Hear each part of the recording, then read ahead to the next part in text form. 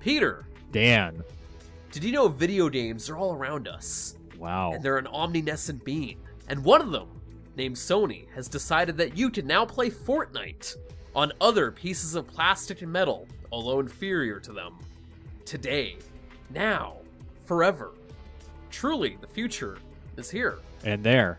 In what Sony calls a comprehensive evaluation process, they decided, you know what? Maybe letting people play Fortnite with other people on other systems and not locking their account behind this barrier is a good idea. You know, options are always great. My favorite part of all of this is the PlayStation blog post. It should just be a sentence. It should just be, crossplay is coming to Fortnite on PlayStation 4. Bam, there you go. But no, PR Talk takes that sentence and makes it into 5 paragraphs. I honestly didn't read it. Using just wonderful terms and sentences like comprehensive evaluation process. You know, it wasn't just Sony looking at everyone's vitriol online and going, maybe we screwed up. Maybe one of the Sony executives was playing Fortnite one night and his son was on his tablet saying, Daddy, I want to play with you. And his father looked at him and said, Son, if you're not on PlayStation, you're wrong. But I just let you go back to saying, this is for the players. God, I can't believe they used to use that. I hate buzzwords. Yeah, that's why I specifically avoided reading the blog post, because I knew it was going to be loaded with nonsense. It's a great read if you're a big fan of PR Talk, and like I said, turning what is essentially a sentence of, hey, yeah, Fortnite has crossplay now on PlayStation 4, to 5 paragraphs. There you go. But Fortnite seems to be the only game getting it on PS4, because Bethesda's Pete Hines had chimed in on Twitter yesterday saying crossplay will not be available in Fallout 76.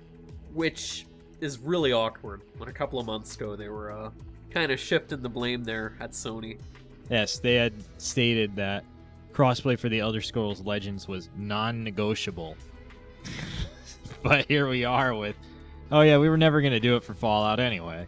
A part of me does wonder if Sony are going to pull the old, this is just for Fortnite kind of mentality. Because, like, this isn't really anything too new. I think back to the Portal 2 Sony E3, like, unveiling. And Portal 2 had crossplay between PlayStation 3 and PC. There were some PS2 games with it. Yeah, and like it's nothing too terribly new, but I wonder if this will just be a Fortnite thing specifically. Well, Fortnite is one of the largest games in the world right now, so it very well could be just Fortnite. The cynical part of me wonders that if Sony are just going to quietly hope that nobody remembers 2 months from now when more games start popping out. Hopefully, the pressure stays on them to keep doing this. I only see it as being beneficial to everyone, because yeah. In the long run, what is it going to be like? Oh, I can only play Red Dead with my friends on PS4. Guess I'll have to get a PS4. For a lot of games, it does take work. You know, you can't just have it happen overnight. Although apparently in Fortnite's case, it was that easy because it already happened. Yeah, but accidentally, and then they were like, oh, whoops. Still, like, I only see it in the best interest of each console manufacturer, because people in school are going to be, man, did you play Fortnite? Oh, crap, better go get Fortnite. And then if they want a PS4 for whatever reason over Xbox One, now they don't have to worry about not playing Fortnite. Yeah, I am surprised, though, that they went with this move. They were so, like, adamantly against it for so long. And I thought for sure they were going to stick to that, at least until the PlayStation 5.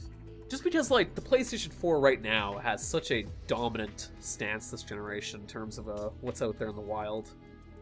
It could have easily happened that way, to be like we were listening to you the whole time.